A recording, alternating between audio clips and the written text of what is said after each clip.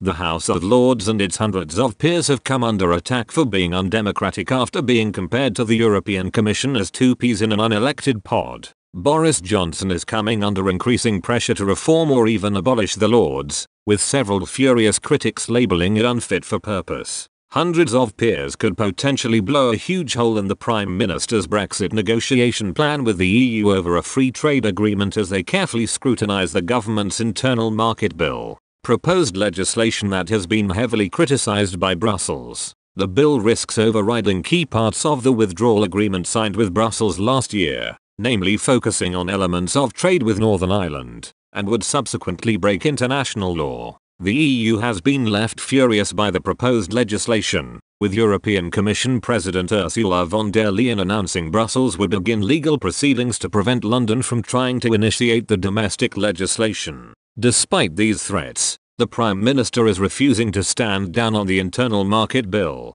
and is set for a furious showdown with the Lords on November 9, with peers planning to make the unusual move of voting on amendments to the bill during the committee stage. There are several proposals to rip out clauses that seek to break international law, and the expectation is the government will be easily defeated on this in the upper chamber. The votes were set to take place at the end of November, by which time the UK had hoped a trade deal with the EU would have been sealed, but bringing them forward piles even more pressure onto Mr. Johnson, as crunch talks between the UK and the bloc remain ongoing. Patrick Sullivan, chief executive of the Westminster-based think tank Parliament Street, lashed out at the unelected Lords, and just like the European Commission, claimed the upper chamber has no direct accountability to the electorate. In a further brutal swipe, he compared the Lords and Commission to two peas in an unelected pod, suggesting that several peers actually wish they had a job in Brussels. Mr. Sullivan told Express Co UK,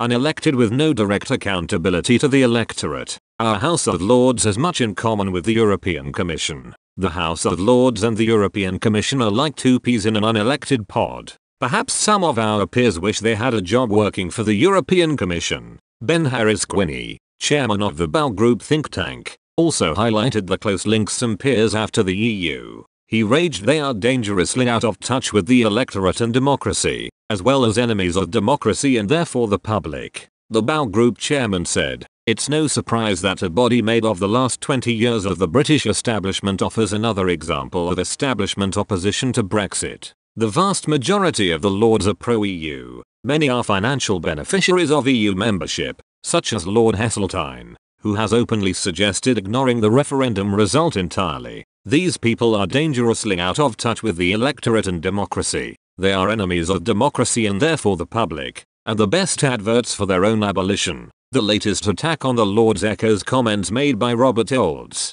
director of the pro-Brexit Bruges Group, who warned it was no surprise the unelected chamber is siding with the undemocratic EU and trying to pick apart the government's internal market bill. He said previously, the House of Lords is sailing close to the wind if they amend the internal market bill. It is no surprise that the unelected House is siding with the undemocratic EU. The Lords are putting the sovereignty and integrity of the UK at risk. Earlier this month, Brexiteers Bill Cash lashed out at the unelected European Commission over their threat of legal action against the UK government over the bill. The European Scrutiny Committee chairman said after the legislation passed through the House of Commons, the internal market bill carries forward powers expressed and unambiguously and has now passed through the House of Commons, an elected body, by a great majority. As I have indicated in previous occasions, it is in line with precedents and law on the international plane. This bill has been passed notwithstanding the constitutionally offensive and intrusive threats against the UK made by the unelected European Commission. The House of Lords has previously defended the role it plays, with a spokesperson telling Express Co UK, the House of Lords is a highly effective and busy chamber, performing a vital role of improving legislation and holding the government to account. In the last financial year, the House considered 779 amendments to legislation and asked the government 6,482 written questions.